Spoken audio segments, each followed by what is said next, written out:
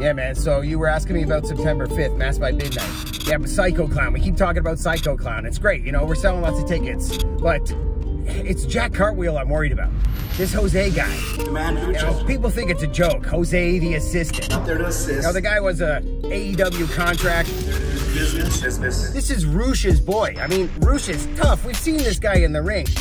His family, Los Ingobernables, these guys are freaking gangsters, man. Dragon Lee, their dad, and the assistant, Jose the assistant. The assassin. I'm sure he assists him. This guy's the assassin. He's the family assassin. The assassin. A lot of people are not happy with what we're doing up here in Canada. Give it up for authentic Lucha Libre right now. You are champion. And now Lince Dorado's got a hold of this guy.